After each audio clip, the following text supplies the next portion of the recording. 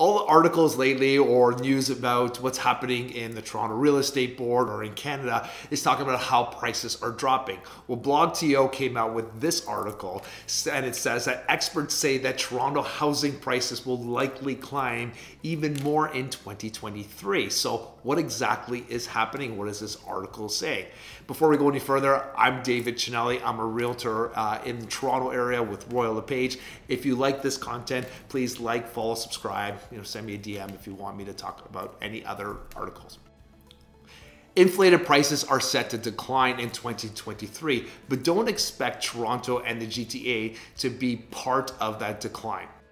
The housing market here in Ontario has had a decline in sales recently. This past September, for example, was the least amount of sales we've had for a September in over 20 years. Most of this lack of sales was attributed to the rising interest rates.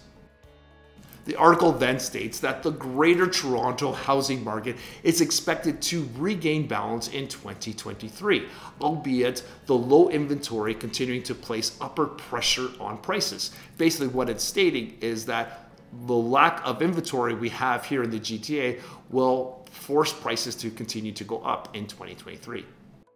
A lot of the GTA's market strength lies in the luxury residential submarket in areas such as Oakville. These areas are showing a resilience to both inflation and the ongoing threat of a recession.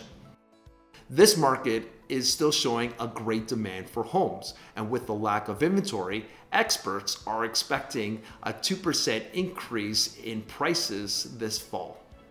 We still have a supply issue here in Ontario, but interest rate hikes has given us softer sales recently, and it has given buyers a little bit of a break from the crazy demand as well as the unsustainable prices we saw in 2021 and early 2022. However, Christopher Alexander, who is the president of RE/MAX, believes that the current state that we're in right now with these soft sales is only temporary. And unless supply increases, we are going to continue to see these cycles of boom and bust. But what are your thoughts? Are you thinking of buying in this market, or are you holding off to see where the prices are going to go?